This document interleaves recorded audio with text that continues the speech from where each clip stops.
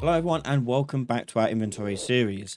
In this episode we're going to be tackling our save system for our inventory. So we can save and load our inventory contents at the start of the game and auto save it when we change stuff inside our inventory. So let's get started.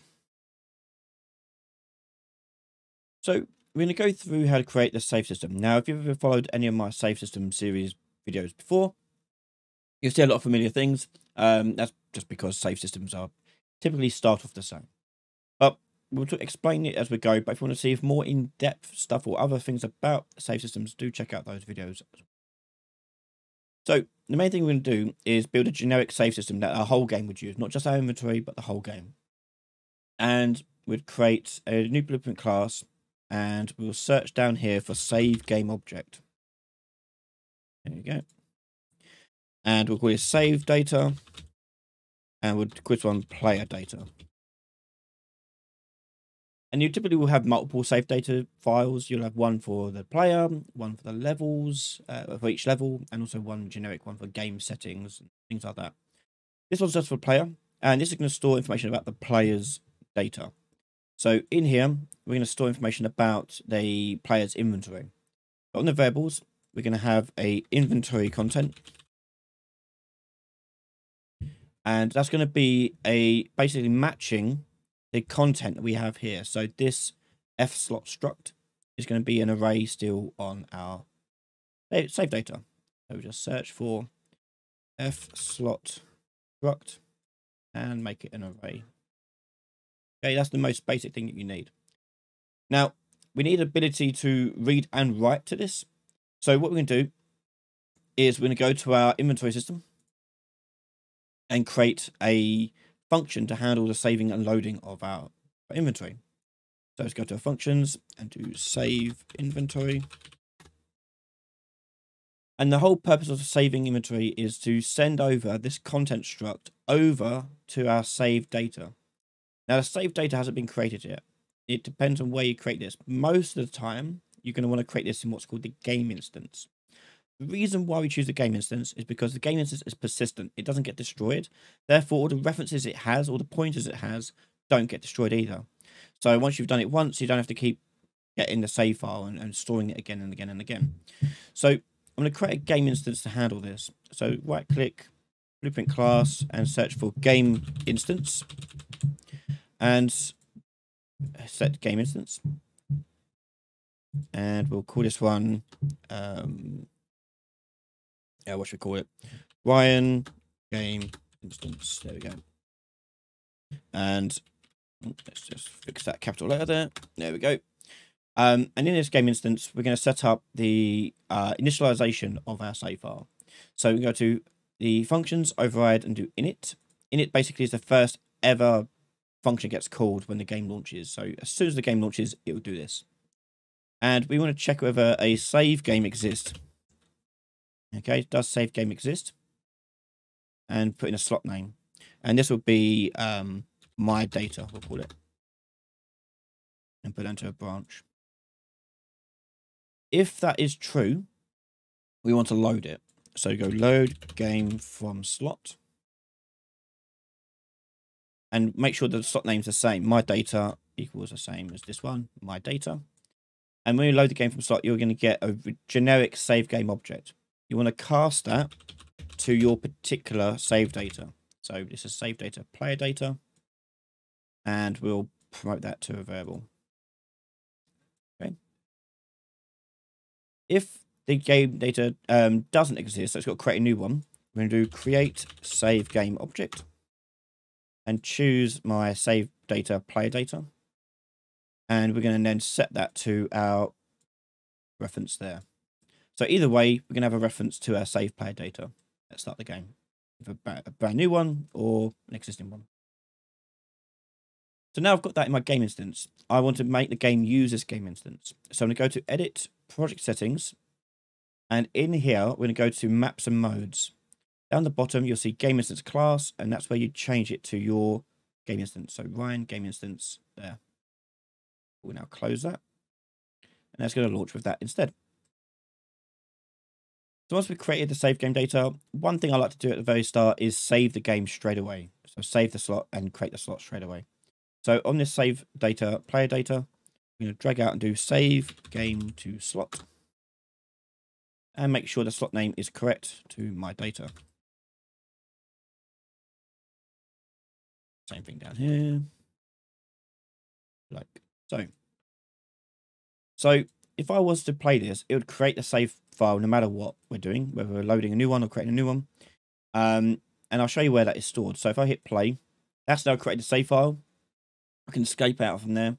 And if I just go to any of my folders down here and just right click and do show in Explorer, and then I can back my way up to the root of the project and go to saved. You'll see save games, and there's my data.save. Okay, so that's where the save data is stored. So when you want to clear the data, just delete this file. But at the moment, it's empty, so we don't have to do that.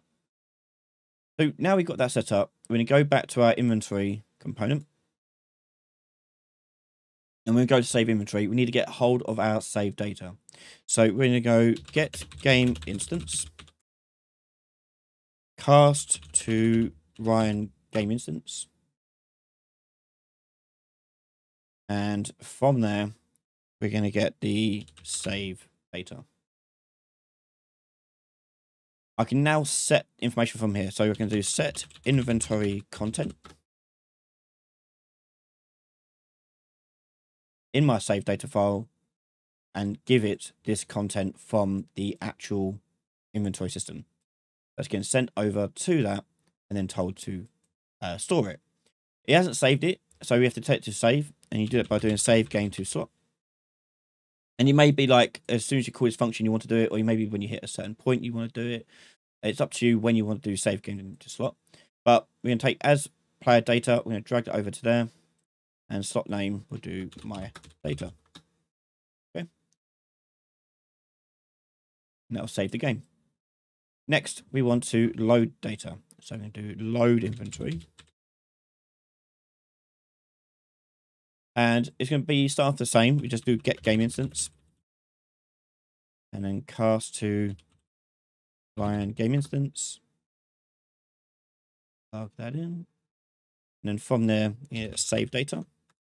And this is going the other way around now. So I want to get, but not set, I want to get the content from here. And I want to feed that into this component's content. Okay. That's what I want to do. File and save. So load inventory is going to happen right at the start. So I'm going to go to my event graph and find my begin play up here. And I want to just do load inventory. I then want it to save it automatically every time we update the inventory. So what I'm going to do is I'm going to take a binding of my inventory update. So I'm going to do bind inventory updated. And we're going to do a custom event. And we're going to do auto save inventory. And that's just going to call our save inventory. Okay. Like that. So let's take a look at that in action. I push play. And at the moment, I've got nothing in my inventory. And if I hit pick up, I'll pick up now. Oh, so the reason why it's breaking like that is because we've set it to the inventory content on the player character. The content size, we need to resize it after we load it. So I need to do load inventory start. Because the load inventory is overriding the resize. In there, load inventory, resize. That should do it. So let's go in and pick up some apples. First of all, you see that I've got empty slots, and now I should be able to pick them up. So there's 3 apples in my inventory. And if I now escape and load up again, we don't see it. Now, the reason why we're not seeing it is because I'm guessing the this function isn't getting called, which means when I'm adding to inventory, I'm not calling inventory updated. So let's just go to add to inventory. Yeah, see, I'm not calling it at all. So all I do is we'll go through each one, look at it, and on here we're going to do call inventory updated. When we add items to it, we're just updating our inventory. And that should do it. And now, go in, again, empty slots, pick up the apples, escape, go back in. The apples are still there, we'll come to that in a minute. But now we've got 3 apples in our inventory, which I can, when I move it as well, it will save it. So it auto saves there. Escape, come out, go back in, and they're now there still. Okay, and if I drop them, that should also be saved. So I've hit play.